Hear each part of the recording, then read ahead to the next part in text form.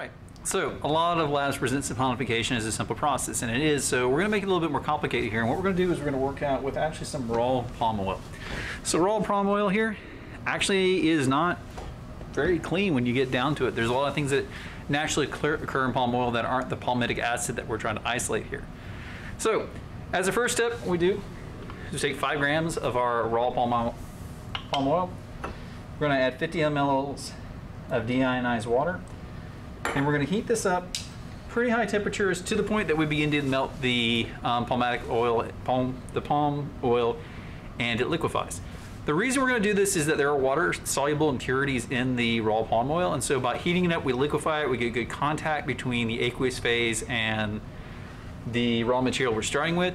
Give it a good shake, and then we'll chill it back down. This will reprecipitate out all the organic solids, decant it, and that'll be the first step in our saponification, the water extraction of water-soluble impurities. So I'm going to cut the video off, let this get up to temperature. Once it gets up to temperature, turn the video back on, and I'll show you what it looks like, and then we'll condense it back down. All right, so what I've got here now is the melted palm oil, and we're going to give it a good stir for about 5 minutes. I've been kind of doing it off camera, so if you're wondering why I'm kind of short, that's why. But basically, we got this nice viscous goo on top, and dissolved underneath all of it should be our water-soluble impurities. So down here in this water phase, and unfortunately you can't see it in the video, but you can definitely smell it here. There's a little bit of an odor to this water, and this is because we're leaching out those impurities.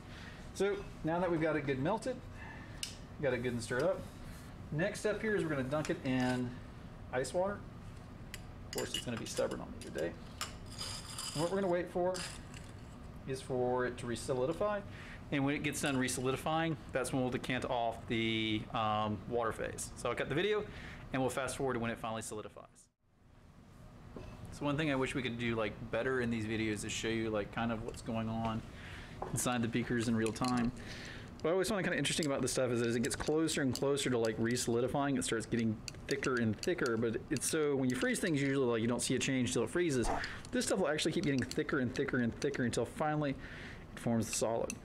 So right now I'm getting a lot of solids on the walls. It's just about ready to go. Come on, buddy.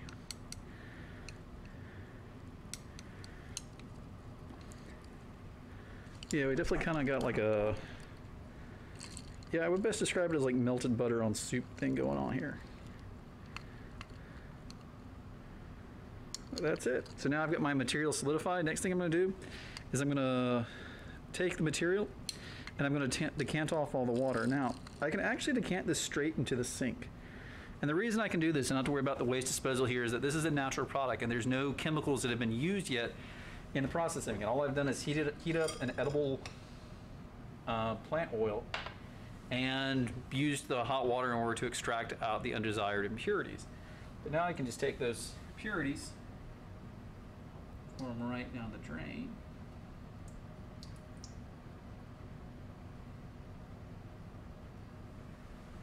And there is my first step at purifying the raw palm oil.